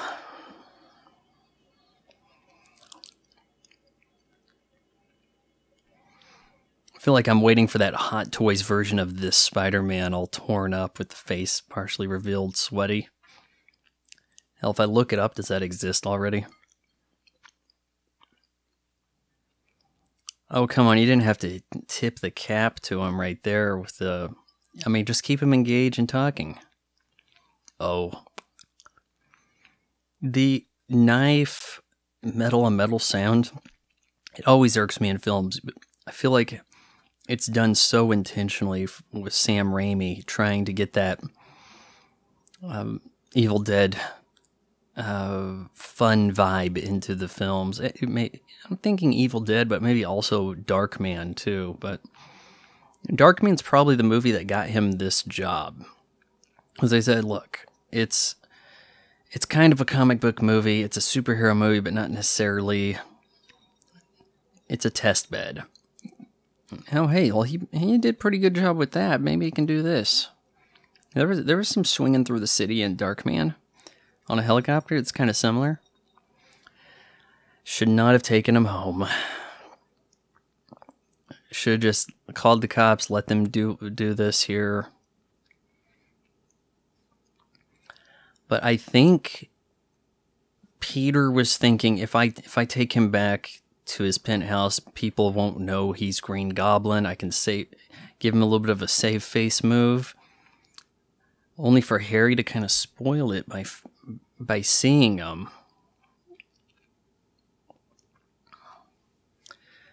Now Harry has a vendetta against Spider-Man, and you don't dislike Harry. He seems like a decent guy. I mean, anything that got between him and MJ, it's everybody else's doing, isn't it? His dad, Peter. I swear in my father's grave, Spider-Man will pay. Now you know this is setting up something. You're the only family I have. Oh, I knew it was you, Fredo, right?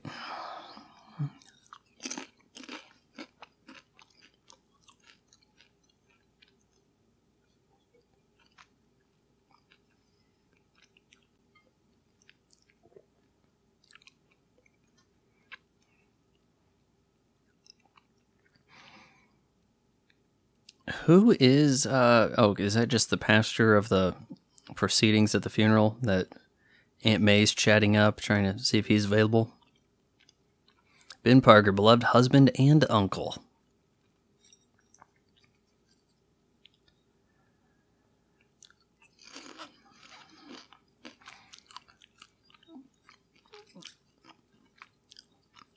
Oh man, and a hug for Peter, not Spider-Man. Something I've been wanting to tell you.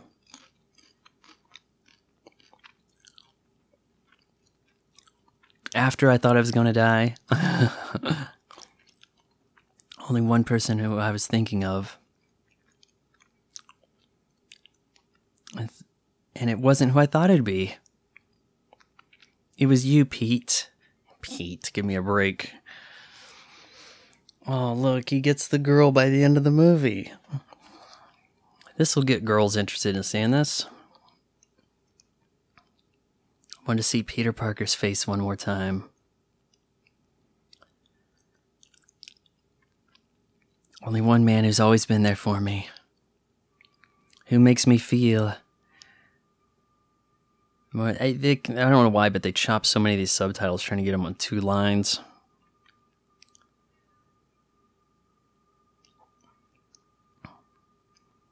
It's okay to just be me, I guess. The truth is, ellipses, I love you. I love you so much, Peter.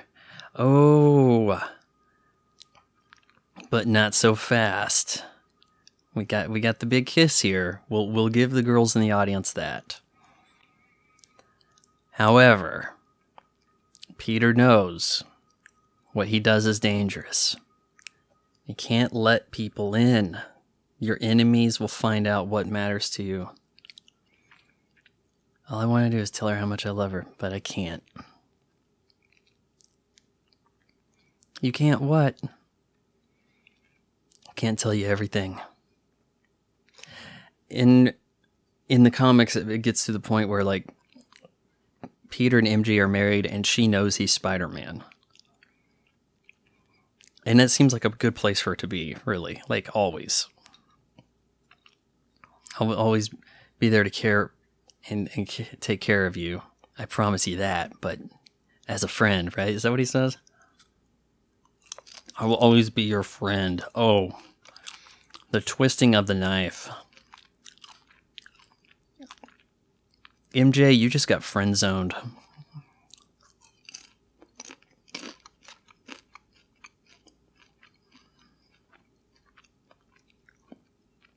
If this was real, she would be like, Peter, are you gay?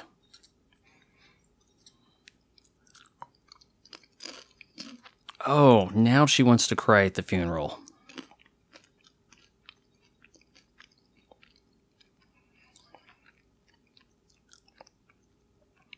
The hero has to walk off stoic, leaving those he loves behind.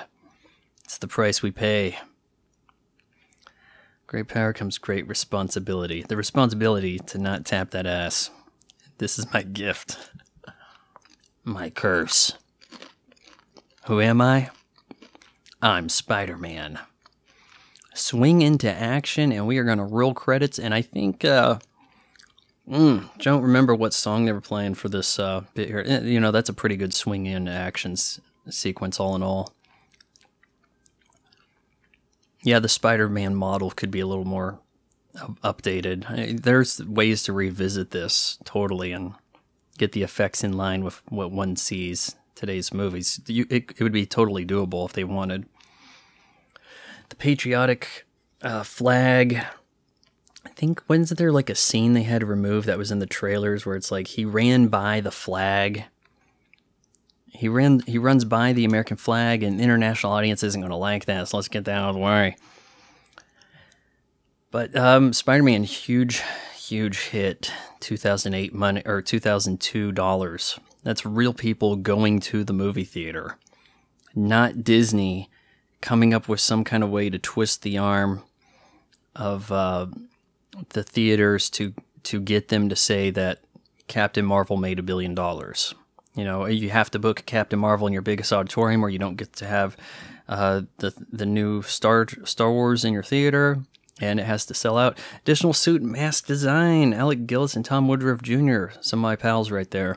I know they had some other thing involving the...